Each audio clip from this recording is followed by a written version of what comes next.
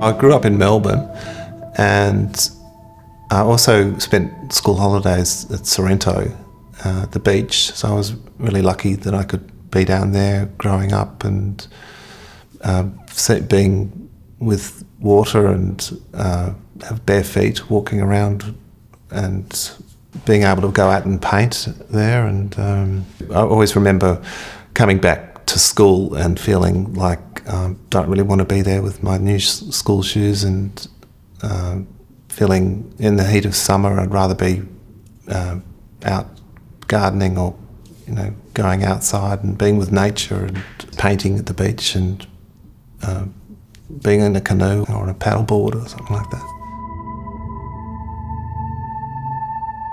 I have 3 sisters, and painting was a great way of getting away and make another world for myself, and it was something that I enjoyed, and yeah. And then I suppose I was wondering what I'd be doing growing up as a job, and I remember walking past a gallery and seeing paintings on the wall, and thought, oh yeah, people do this.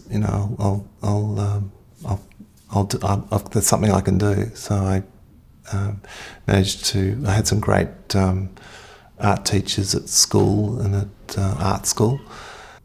I've picked up lots from different people. I picked up different ideas from them, and that I've used for 50 years since I've painted.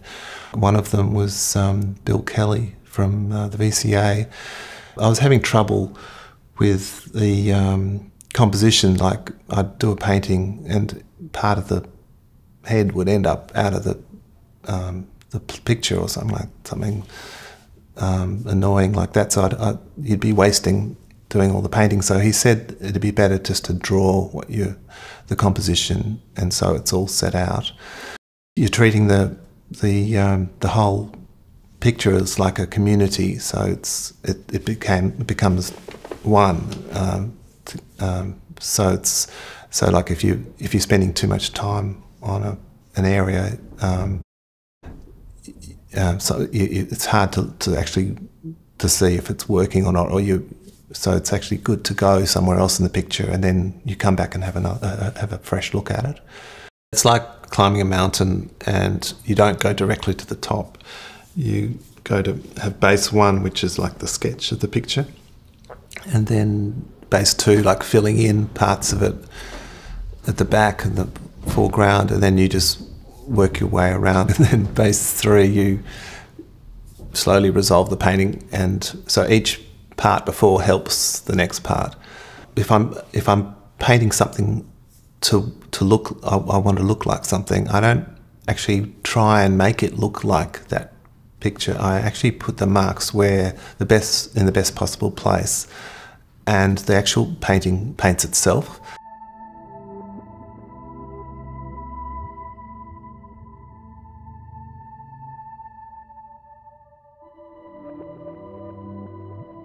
I just had a show of beach paintings of Sorrento, and then last year I had one of still lifes.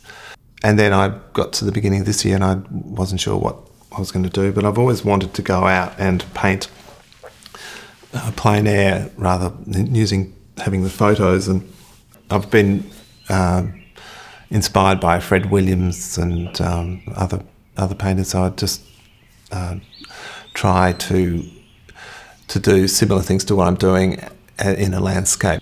We've started in the last few months. We're in winter, and we'll keep at it, but we'll probably keep going for a year and continue doing landscapes where I can play around with realism and abstraction, and and just loosen it up. And so there's some that's the aim. So I'll keep up with that.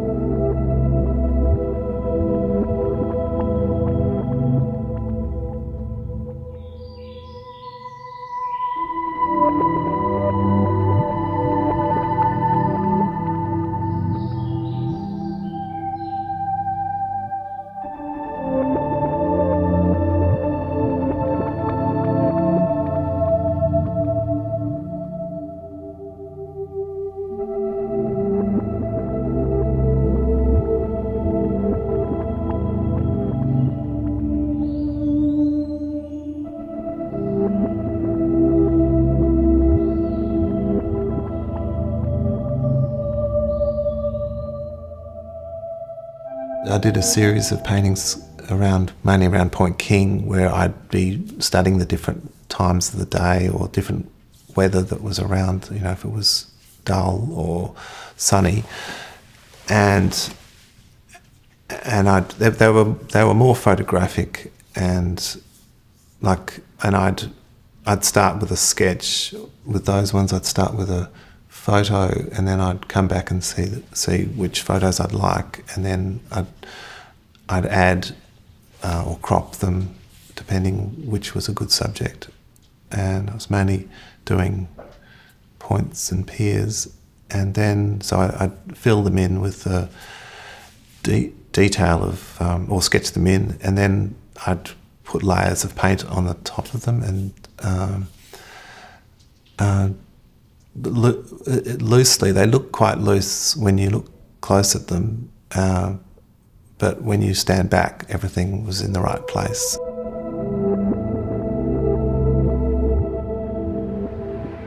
We bought a mirror dinghy and we renovated it for 6 months, and it's about 50 years old.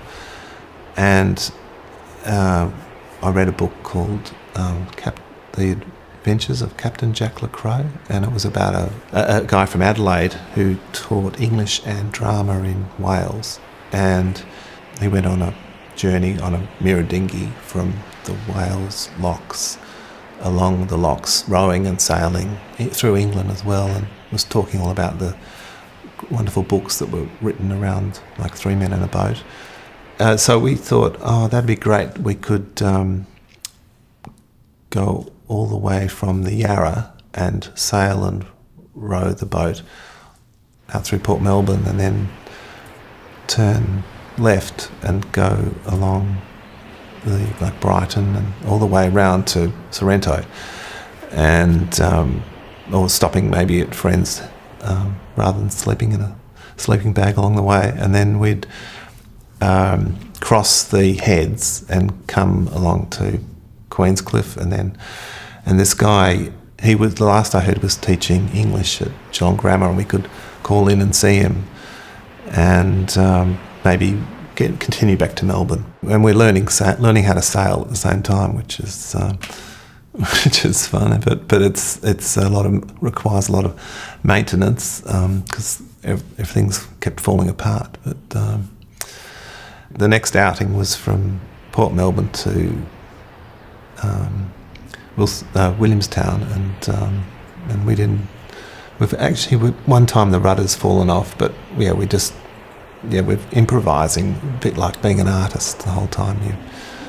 Your necessity's the mother of invention.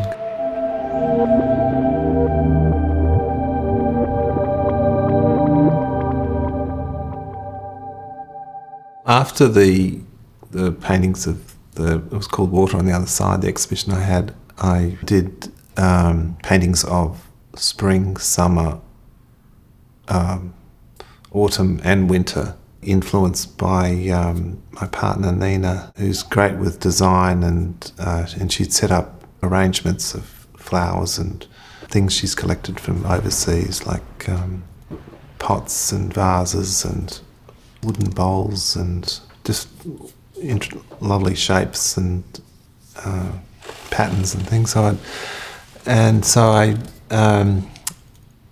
She'd set up an arrangement, and then go off to work, and I'd grab it and take it in and photograph it in my studio, and then play around with it and take photos of it. And most of them were start off with just making them simple, like putting them on a white cloth with a grey charcoal background. Jeffrey Smart, he was really good at how he made your eye come into the picture. There was a painting I did of a Clark pool, and I was at an art school, and he came and saw it, and it was just mainly a pool, and then there was a ladder on one side, on the right side, and he saw it, and he said, "Oh, you should move the ladder to the other side because that's where you enter the painting." from the left.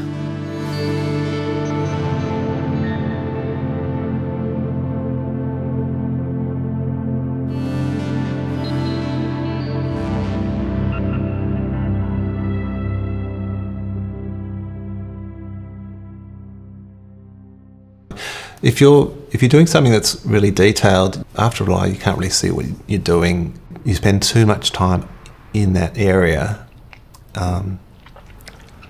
It's always keeping your eyes fresh and and you go to a different part of the picture. That it's sort of the painting's actually is like talking to you and saying, "Hey, what about me? What about doing some work over here? You know, you're neglecting me, this area." And so you go off and do some of that area, and then maybe another part of the painting. Usually, it can tell you, it'll stand out, saying, "Oh, that's not in the right place, or that's not the right colour," and that's a good way of resolving it, unless it's unresolvable, and hopefully that doesn't happen very often.